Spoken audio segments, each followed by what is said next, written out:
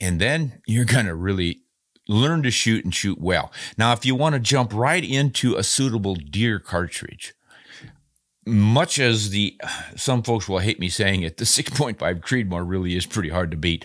I mean, the 243 Winchester, anything in that category, those also work well. The sweet thing about the 6.5 Creedmoor is that it will shoot slightly heavier bullets, which a lot of people like, can help with your penetration. They carry more momentum.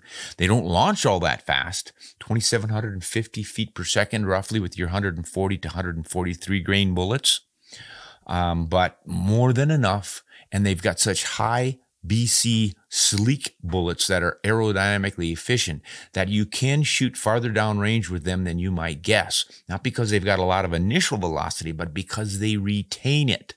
They're not pushing air out of the way and dragging as much.